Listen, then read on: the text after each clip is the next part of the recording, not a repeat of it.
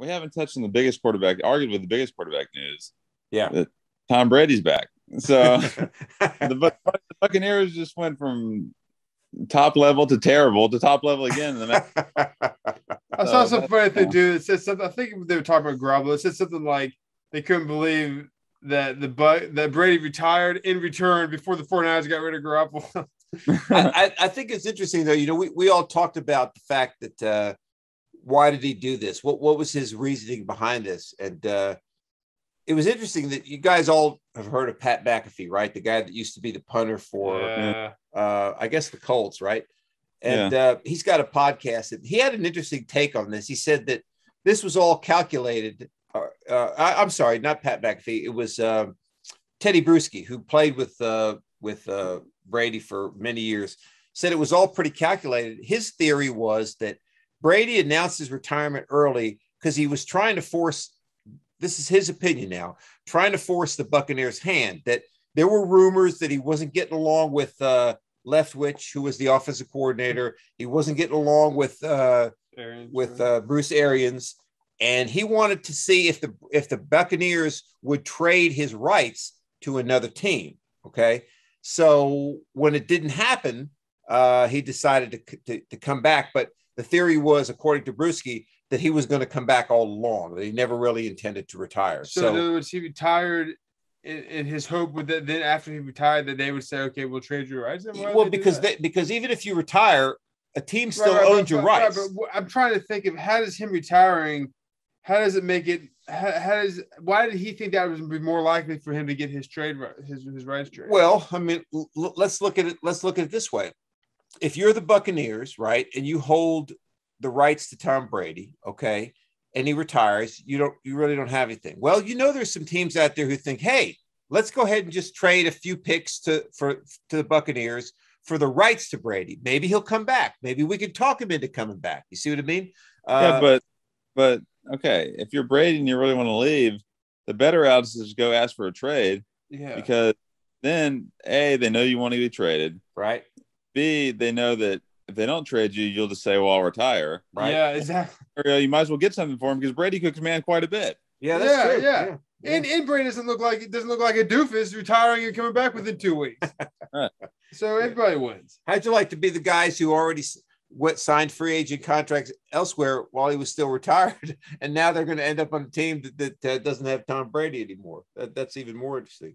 The Buccaneers also re-signed Chris Godwin, the guy who got hurt or tore his ACL. So the Buccaneers, all of a sudden, like Joseph said, become a team that's got to be considered one of the favorites again. That's funny. If you're a Buccaneers fan, you're like, Bob with the tag. And they're like, oh, Super Bowl again. Here we go. That's right. Yeah. Well, but let's like Nathan said, it's been like 2 weeks. Nothing changed. It's like, that's why it's funny.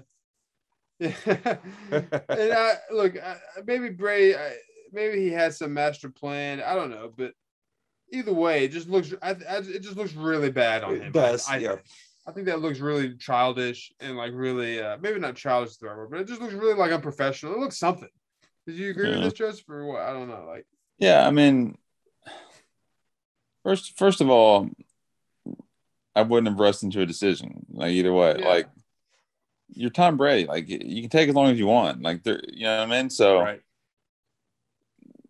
Yeah, I mean, then that's the first thing. But B, if you do rush into a decision and say you retire, well, just wait till like July to see her coming back or something. Yeah, that's right. Like, just train like you're going to play, and then it's not like they're not going to give you your job back at that point. You're time.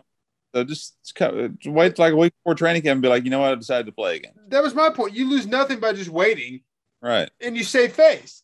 Right. So, just come back right before the season starts. You're fine.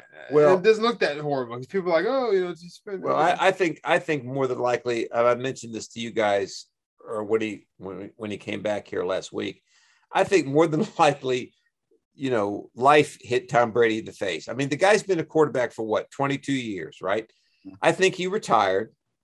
He was home. He wakes up in the morning. The kids are there. He's got to fix breakfast. Blah, blah, blah. He's sitting in his office if he has one. He's thinking, what the heck am I doing here? I mean, I'm still a top quarterback. I'm going to be sitting here figuring out what I'm going to do. You can only travel so much. And I think he decided, I'm just going to keep playing. I mean, I might as well keep playing. So I think that's what happened more than anything else. And I could see that if he came back halfway through the season or something. Right. But he couldn't have realized that like 2 weeks before that moment that was going to happen. Well, I think his wife put a lot of pressure on him. Go ahead, Joseph.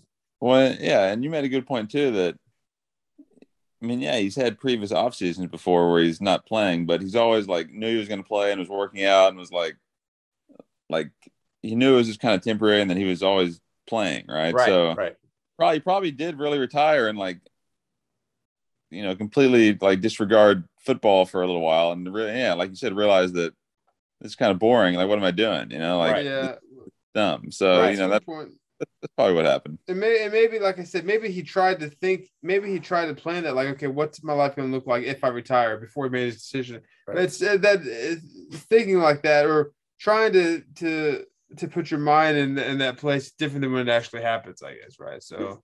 That's very true, and I think I can see how maybe he thought he was prepared for that, but then when it actually happened. But again, that goes back to Josh's point. Then just keep working out, then to come back in July. Right.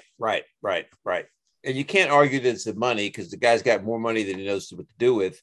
I think Tom Brady's one of those few guys, and you don't find many of them in the NFL or any sport for that matter, that just really loves to play the game. You know, I mean, and I think he just feels like, hey, I'm going to be 40. What is he going to be? 45 years old in August. I still got a couple of years left. I might as well just keep playing because once you quit, especially if you're 45 or 46, it's really hard to come back. That's a good point. Yeah, I think he realized he couldn't sit out this season and try to come back.